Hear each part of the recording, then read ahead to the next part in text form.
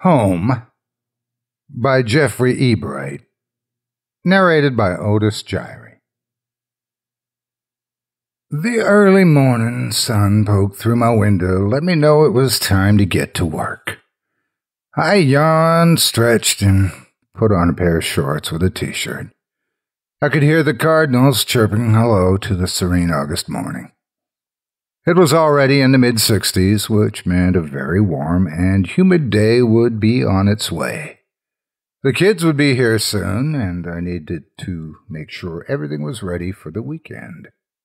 As the sun inched over the horizon and burned away the morning haze, I checked the cabins and found everything in place for the new campers.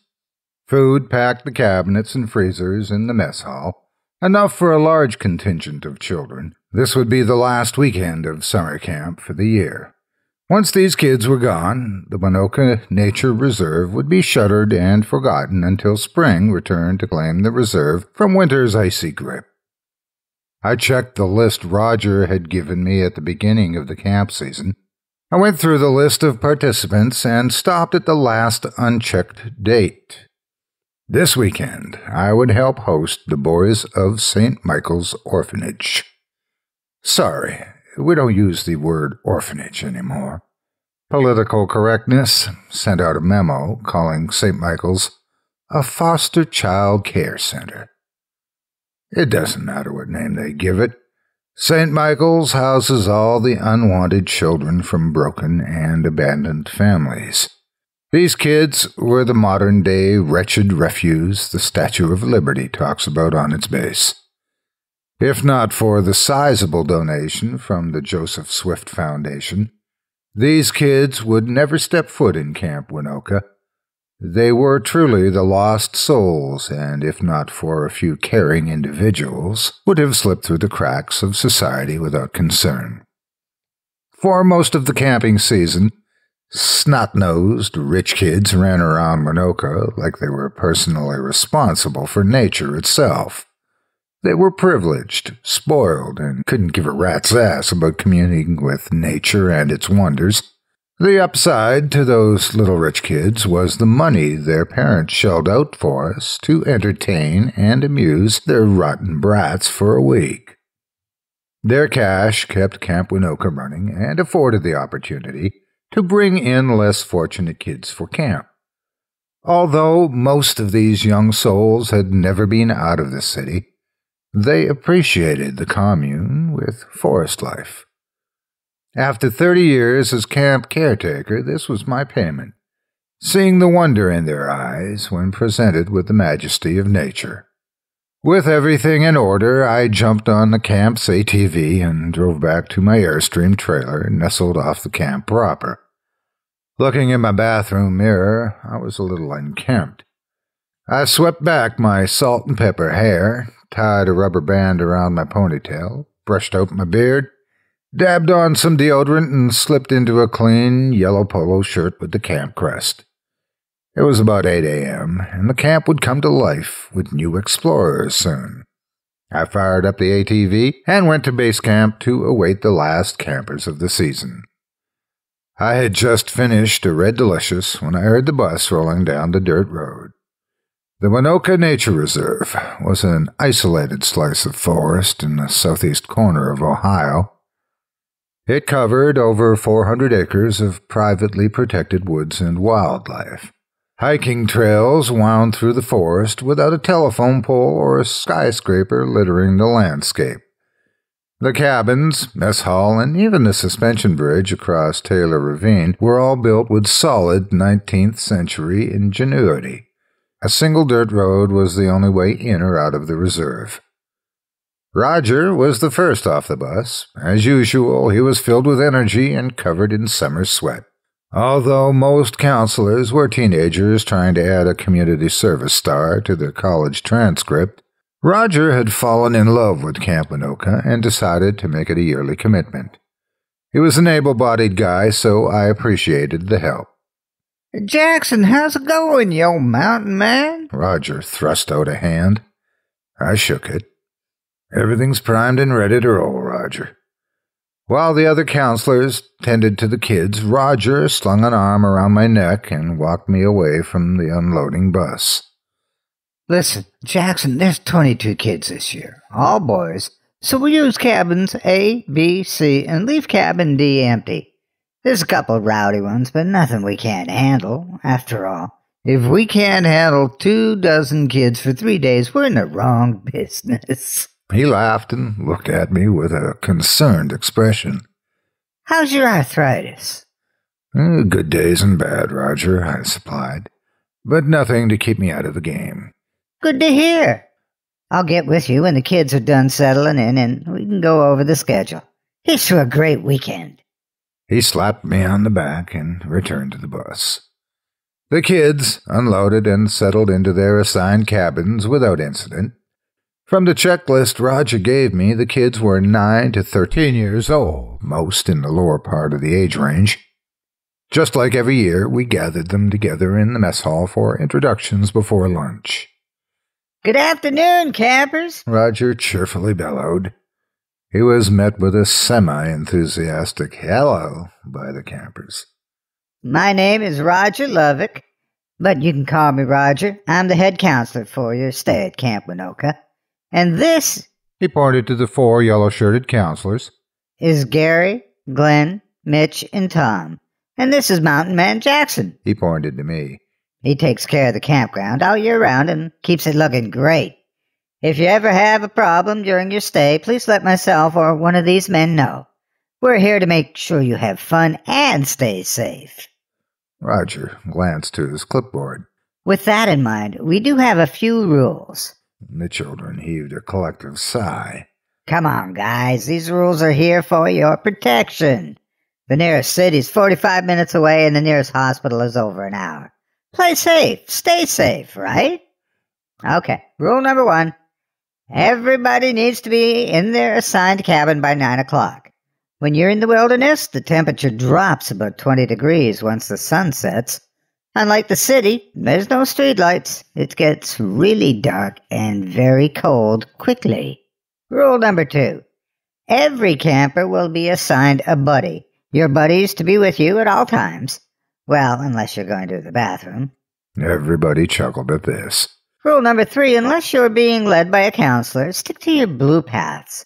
If you look in your packets, you'll see the paths I'm talking about. Blue paths are safe to walk with your buddy. Red paths are trails approved for walking only when a counselor is with you. The black paths are off limits and are for staff members only. Rule number 4, trail bikes, paddle boats, and canoes are available on a first-come, first-served basis. The sign-up sheet is located on the bulletin board outside the main cabin. We put up a new sheet after dinner for the next day of unscheduled activity time. And before you ask, the ATV is for counselor use only. Rule number 5. Be respectful of your counselors and fellow campers. We have opened this once-in-a-lifetime chance to enjoy nature. Take advantage of it, not the people around you, and you'll have a great time. What do you say? The kids offered a civil round of applause. Roger waited for the smattering to die down. And this year, we're offering a special surprise to the best campers. We will be choosing 6 of the best campers for a Sunday night excursion to the Light of Hope ruins. Some kids smiled and nodded. I can see some of you know the legend. We'll be camping there for the night with an open pit cookout, s'mores, and maybe, just maybe, do a little ghost hunting. How's that sound? The kids erupted in applause and whistles. I couldn't help but chuckle to myself. Great! Be on your best behavior, and you can be one of the chosen few. Now, let's all get in line for lunch. We have a lot to see today. The kids continued to applaud as they lined up for the afternoon meal. I never minded putting meals together when I was in the Army, so it was an easy task. Every day, one of the counselors was assigned to KP with me. Unfortunately, they usually bitched and moaned about it. I never understood that attitude. I mean, get it over with. Don't drag it out by complaining the whole time. Besides, these kids were grateful to have a bologna sandwich, fruit cup, and celery with peanut butter. It was those rich kids that had special menu requests that was the real pain. Needless to say, there are no vegetarians when you're poor. The next couple of days flew by without incident. I'll be honest, I've never seen a group of lightly supervised kids not get into a little mischief when the counselor wasn't around. I guess the Light of Hope camp was a real draw. For those of you who do not watch those ghost hunting programs, the Light of Hope ruins are one of those places that have spawned many supernatural myths around them. This made life hellish for me. Matter of fact, I spend the majority of my off-season time running off idiots with their ghost detecting equipment because if anyone gets hurt, the sanctuary would be liable for any injuries sustained. However, it never stopped anyone from spinning a yarn about a campfire or two about the place the media calls Gore Orphanage. Light of Hope was located 3/4 of a mile from the main campground, close to the interstate annex. The 6 winners were easy to choose and were elated when we called their names at the Saturday night assembly. The kids were a bit skittish due to the fact that we had to take one of the black paths through the dense woods, but Roger and I made sure they tucked their pant legs into their socks to prevent ticks and chiggers from getting a free ride to the campsite. Mr. Jackson, what's that? Close to the campsite, a kid named Connor Watson pointed into the woods where a clearing appeared. "See those old markers? That was a graveyard over 100 years ago," I said. That's creepy. The boy had a worried face as I patted his head. "Don't worry, Connor. Ghosts don't exist. You're safe. For now." I offered him a wink. We made the site about an hour before sunset and set to the task of putting up the 2 tents. Each tent could fit 8 people comfortably, but were a bit of a pain to set up due to the remnants of brick and stone left from 100 years ago. By the time we had them up, the sun had mostly melted into the horizon.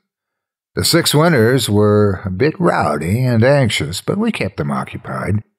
Roger took half the kids out to forage wood for the campfire, while I took the other half to help prepare dinner. Although Connor was not too happy about deer stew, the others were unaffected.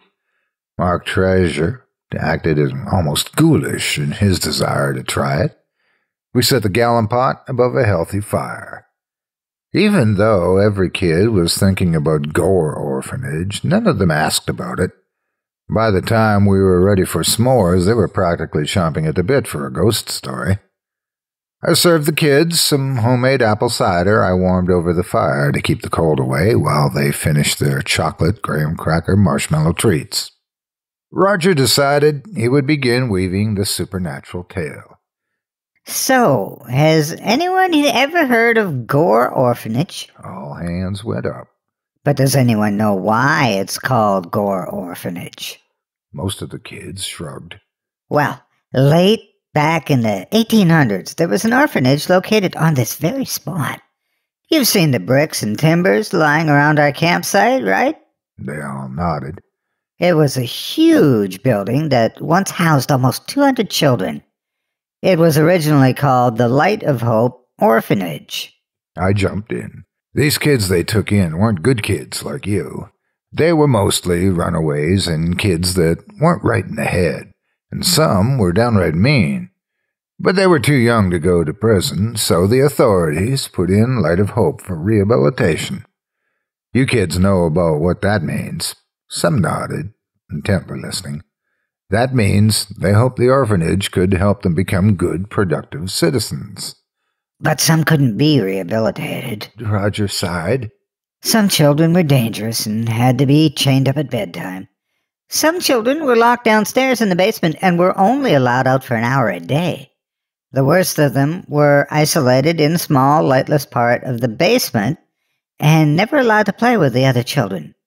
The people who ran the orphanage were too afraid they might hurt the other children. The worst of them was a kid by the name of Lowell Frudd, I continued. Think of the meanest kid you know. Now, times that kid by 10. That's how mean he was. Nobody knows what made him so mean or if he was born with the spirit of the devil within him. His first night in Light of Hope, he bit off another kid's ear. They tried chaining him, but he'd pick the locks and hurt other kids. So they put him downstairs where he got free again. This time he hurt a kid so bad that by the time the orderlies got him to the infirmary, the kid was almost dead. Lowell had broken every finger and toe in the kid, joint by joint, added Roger. And then he started on the kid's limbs, snapping his arms and legs one by one. Roger accentuated this by breaking some dry sticks and tossing them into the campfire. As you can guess, Lowell had become far too dangerous to leave around other kids, I offered. The people in charge decided to lock him away in the basement. They put him in a straitjacket and only let him out for a shower once a month. When they let him to take a shower, they'd also wash down his cell. Let's just say he didn't have the cleanest of bathroom habits. But how'd he eat? Connor, the youngest of the Winters, asked. Good question. Once a day, an orderly would bring in a bottle of liquid food, oatmeal or gruel, and force a tube down his throat. They'd empty the bottle straight into his stomach. That method worked until he bit off one of the orderly's fingers. After that, they had to strap him down to feed him. Come on, Mark Traeger, the oldest of the Winters, rolled his eyes in disbelief. It's true. A quick, serious look put Mark's doubt in check. They used an old, rusty C-clamp to force his mouth open. Lowell fought them, but only succeeded in breaking off pieces of his teeth. They found records where orderlies refused to feed Lowell because of his creepy, jagged-toothed smile. Oh yeah, I forgot about that, Jackson. Roger hid a laugh at my improvisation behind a cough. Everyone that came in contact with Lowell Frood was convinced he had the devil in him. But what could they do? The only way to leave the orphanage was either through adoption or when they turned 18. People knew no one would adopt Lowell, and it was many years before he was old enough to legally leave. So, in that small basement cell, he stayed, and years passed. Roger suddenly stood up. Oh, sorry, boys. I have to go relieve myself. Jackson, do you mind finishing the story? I don't know, Roger. Do you think they can handle the rest of the story? To this, the children responded with a chorus of protests. Okay. I'll tell you the rest of the story, as long as you guys promise to clean up afterward and hit the bed. Deal? All agreed, and I passed around the rest of this steaming apple cider, while Roger headed into the woods for privacy. After a few years in the hole, the people who ran the orphanage relaxed and let Lowell out of the straitjacket. They even let him eat real food instead of pouring gruel down his throat. It looked like he might have been turning the corner and was going to make a good citizen after all. However, he had these eyes that looked like they housed the fires of hell. It unnerved everyone who met him. But he was behaving, so he got more and more privileges back, although he was still kept in the basement. Then, on an August night in 1910, a night like this one, it happened. Lowell Frood picked the locks on his shackles. Any other person held prisoner for years would have made for the doors and escaped, but not Lowell. He went to the storage shed and got several cans of kerosene. Back then, kerosene was used in lamps instead of the light bulbs that we use today. He crept through the night, pouring gallon upon gallon of kerosene all around the building, in the hallways, and any other place he could move without drawing attention to himself. He poured a final trail of kerosene out the main doors, and wedged a piece of lumber across the doors, jamming them closed. And then he put a match to the kerosene. The boys gasped. They were hooked. And in that dark night, much like this night, Lowell Frood laughed as he watched the orderlies and children helplessly pound on the doors and windows as the flames grew taller and hotter. Survivors say he sat down on the front lawn and watched it all burn to the ground, his red eyes glowing, smiling his broken smile. "What a bunch of bull," offered Mark. "You think so?" I asked. Here are the facts, young man. On that August night, 172 children and employees died, burned alive. Only 17 children and an orderly survived. By the time fire trucks responded, it was too late. All the firemen could do was watch the Light of Hope orphanage burn to the ground and listen to the dying screams of the trapped orphans. In case you've forgotten, you're sleeping in the ruins of Gore Orphanage. Oh, and there's one other fact I should share. The children all held their breath when they asked in unison, "What?" Lowell Froud's body was never found. The local sheriff's office searched the woods for a week, but they found no survivors, nor did they find Lowell Froud. The only trace of Lowell was where the survivor said he was sitting on the lawn. A single word was burned into the grass. Home. People say Lowell Froud roamed the Winoka woods like an animal, wild animal, until his dying day. Some say his spirit still haunts these woods. And on certain nights, like this one, you can hear the wailing of the orphan children, warning the living when Lowell Froud is lurking about. Wait. Listen. The kids looked at each other as the night sky covered the woods in darkness. Only the occasional crackling of the fire interrupted the silence. Almost on cue, a thin, high-pitched moan filtered through the surrounding trees. What was that? Connor sputtered. I have no idea, I said flatly. Just stay near the fire. It was then I saw Connor, mouth wide open, pointing toward the woods. One by one the other kids followed his finger. In the tree line, 2 small red orbs the size of human eyes glowed, and from the thing in the tree line came a single guttural word. Home. The children froze. Their panic drenched the area. The thing advanced again, and they all began shrieking, but huddled close to the fire. Mark even pulled a partially burning stick from the campfire and held it in front of him. Home, it repeated, drawing closer to the campsite. The children were seconds away from blind panic. I exclaimed, Lowell Froud, it can't be! The thing burst from the tree line and into the light of the campfire. The children offered one more unified scream before realization hit them. It was Roger. Got ya! He laughed, walking up to the campfire. He showed them his glasses with the red LED lights and sat down on the log next to the fire. You kids should know better. I couldn't contain my laughter. Ghosts don't exist. The kids offered weak protests to the prank, but Roger and I couldn't stop laughing. Once the adrenaline surge died down, the kids complied to our wishes and went to their tents. Roger and I made sure all the boys were secure in their sleeping bags before we returned to the fire. That worked better than I thought, said Roger. I didn't believe you about that moaning thing. Earlier that week, I had told Roger about how the trucks driving the interstate close to Gore Orphanage caused a sound which, when filtered through the dense forest, sounded like an otherworldly moaning. Many paranormal investigators reported it as evidence of ghosts, but it was quickly debunked as passing big rigs.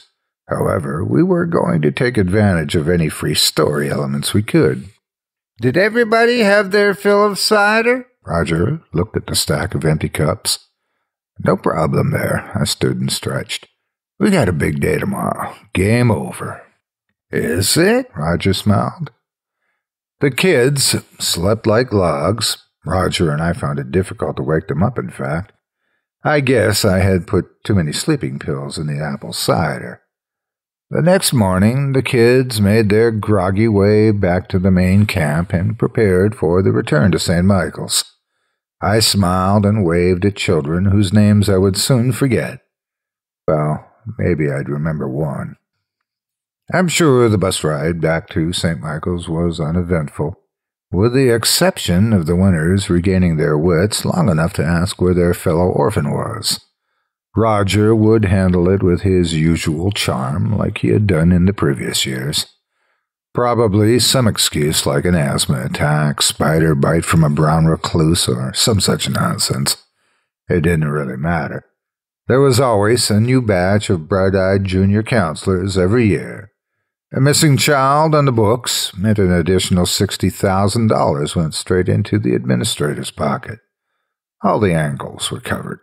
Orphans are the lost souls of society and would never be missed. Roger joined me later that day. We strolled into a cabin D, with uncontrollable grins. Connor Watson, eyes a mixture of uncertainty and terror, lay bound and weeping in the corner of the cabin. I told you, Connor, ghosts don't exist. But monsters? Monsters are real. I drew my knife and closed the cabin door.